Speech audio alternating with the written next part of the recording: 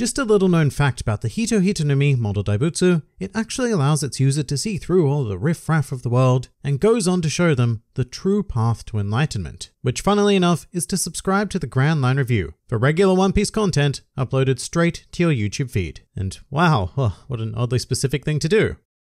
Hello and welcome to the GrandLineReview, your source for everything One Piece. And today for the Devil Fruit Encyclopedia, we will be taking a look at yet another super special entry, being the Hito Hito no Mi model Daibutsu. The Hito Hito no Mi model Daibutsu is a mythical Zoan type that allows its user to transform into an awe-inspiring golden giant Buddha, as well as very potentially, but as of yet unconfirmed, a human Buddha hybrid form. This fruit was consumed in the series by former Fleet Admiral and current Inspector General Sengoku, and was brought to our enlightened attention during the Marineford arc. The fruit takes its name from some beginner-level Japanese, with the family of fruit Hito simply meaning human, a phrase we've encountered before with Chopper's Hito Hito no Mi, which is just the basic human model, but in this case we also have model Daibutsu, Daibutsu being the term used to refer to, well, a giant golden Buddha. And as such, rather reasonably, Viz have elected to translate it as the human fruit model Buddha. Now jumping straight into things, human you say? Well, that sounds mighty familiar to another very famous fruit in the series, and what I want to actually dispel right off the bat is any notion that the Hito Hito no Mi model Daibutsu is related to the basic Hito Hito no Mi that was consumed by Tony Chopper. The internet is a dark and bizarre place, and more often than I'd like to admit, I see the argument being thrown around that the result of the Hito Hito no Mi model Daibutsu is simply what would happen if a human consumed Chopper's fruit, due to the whole enlightenment misnomer. Which first of all, yes, I do have to say this every time, Oda has never stated that a human consuming the Hito Hito no Mi would be granted enlightenment. And if you'd like to know exactly why that's wrong, then check out this video, link in the description. And furthermore, even if he had, the Hito Hito no Mi model Daibutsu is an entirely different fruit and not to be conflated with Choppers. Now with the standard disclaimery stuff out of the way, this is the second mythical zone that we have examined in the series, and the first to bring a human into the realm of beasts, allowing its user the instant ability to become this deity-like figure, complete with superhuman strength and a funky shockwave style ability to boot. It's also interesting to note that the shape of the eventual transformation does skew the human form a fair bit by emphasizing the upper body and granting a comparatively teeny tiny lower body, kind of like what would have happened if Buddha neglected leg day for his entire existence. With that said, I should note that there is no guarantee that what we're exploring here is in fact the full beast transformation allowed by the fruit. It is entirely possible that what we've seen is the human beast hybrid form, hence the weirdly balanced limbs. And I mean, it's really tricky to tell when you have a human essentially transforming into another sort of human, but in any case, it's a sizable transformation to say the least, basically allowing a standard human to become a giant at will. And actually with that thought in mind, who knows what kind of effect it would have on a giant that consumed the fruit, as I imagine that it would be scaled up from their base body. And rather adorably, I also imagine that if a dwarf were to eat it, then you'd end up with what would probably be a standard golden Buddha statue. You know, the ones that adorn all the Thai restaurants. But whatever race you are, this fruit is going to have the immediate benefit of amplifying your strength significantly, likely simply due to the mass of your new, assumedly metallic form. There is an added bonus though, which I mentioned briefly before, being that the user also gains the ability to conjure devastating shockwaves, the likes of which can probably be compared to those spawned by the Goro no Mi, just on a much more condensed and targeted scale, although the Goro no Mi can do that as well. So the immediate benefits are most certainly combat focused and seem to favor those who enjoy a bit of the old punchy.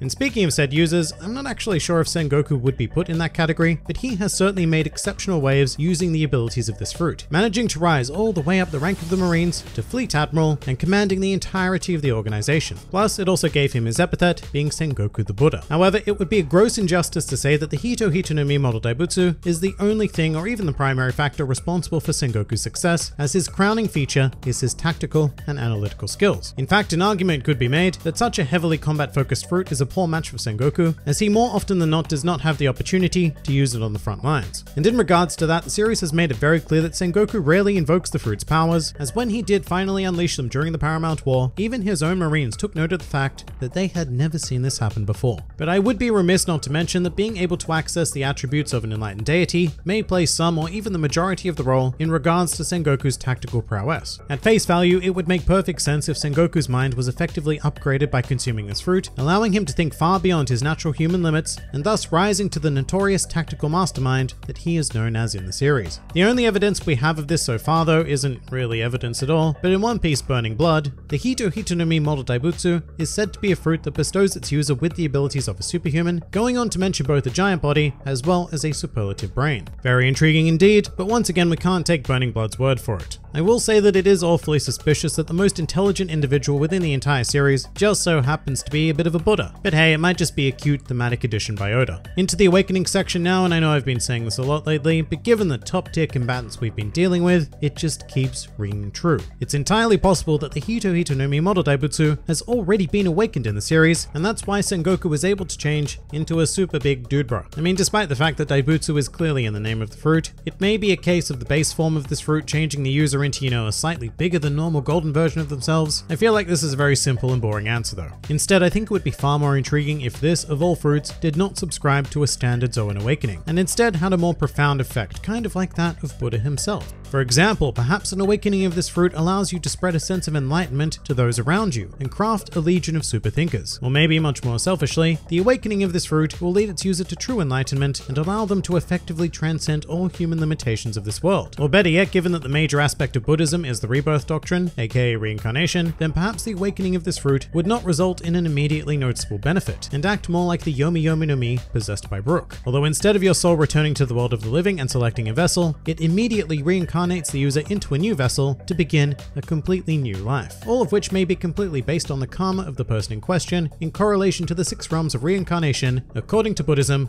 that I have only just learned about for the sake of this video. So for example, someone who has led a primarily selfless life may even be granted the ability to reincarnate into a more heavenly realm, while someone who is a complete dick might be thrust into the existence of an animal or even a hellish realm, should such things even exist in One Piece that is, and then someone who lands in the middle could come straight back to humanity. No matter what the case though, awakening this beast, if it is indeed possible, is more than likely going to result in life-changing and world-shaping power.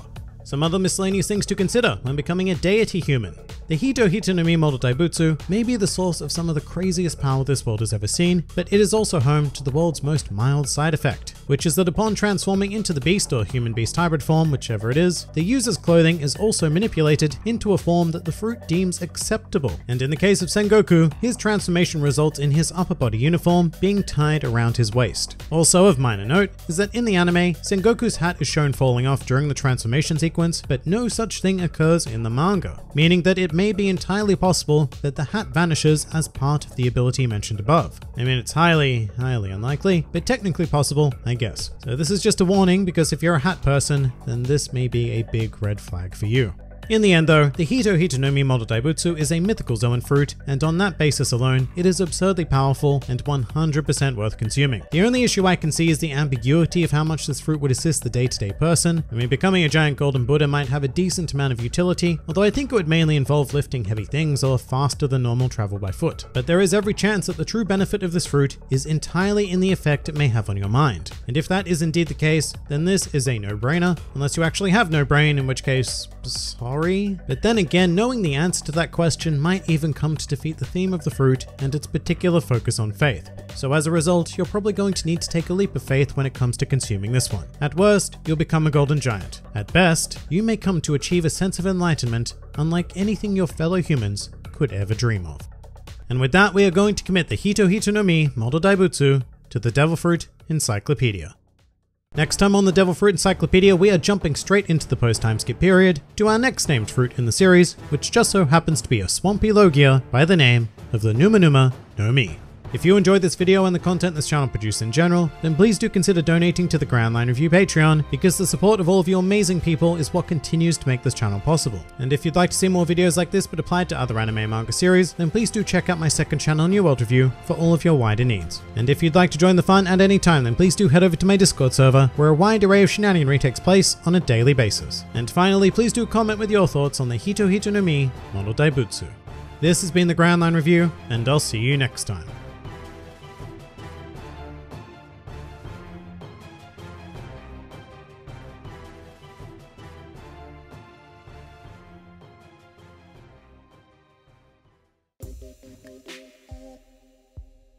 I would love to do YouTube, kind of like what you do but more opinionated and looking into themes and such. Anyway, do you have any advice on how to start it? By the way, I love your channel. Alright, firstly, thank you. And I do have several key bits of advice. The first of which is start immediately. YouTube is a long haul, and it's going to take you a disgusting amount of time to develop your content. In my case, I would consider the first 100 videos I made in the really dark days of horrible writing, audio quality, and editing to be god-awful, but you do need to go through that period to discover your own style and effective working methods. Secondly, don't make content that everyone else is making. You need to differentiate yourself somehow. So for example, my strategy is to make easily digestible and coherent chunks of information or opinions, whereas many of my peers would go for a longer discussionary format. So it doesn't have to be a big difference, but find a difference. And once you found that content, discover a way that you, in whatever situation you're in, can make that consistently. Whether it's once a week, twice a week, or more, consistency is the key to everything. The algorithm does not favor an erratic uploader, nor do subscribed audiences. Also, seriously temper your expectations of success. In my first year with the GrandLineReview, I gained a total of 500 subscribers, and I was pretty thrilled with that. And I'd also definitely say don't go into it with the expectation to make money. Becoming monetized on YouTube is,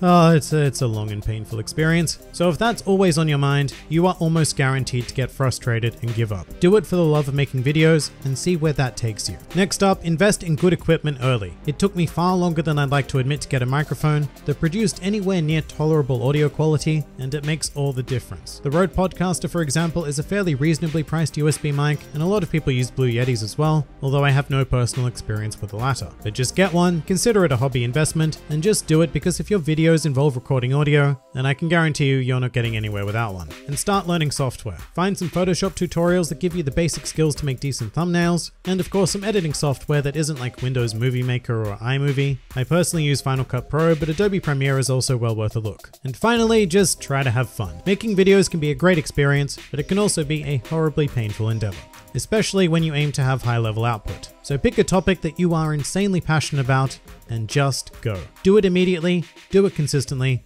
and do it for the fun of it. And of course, let me know how it goes.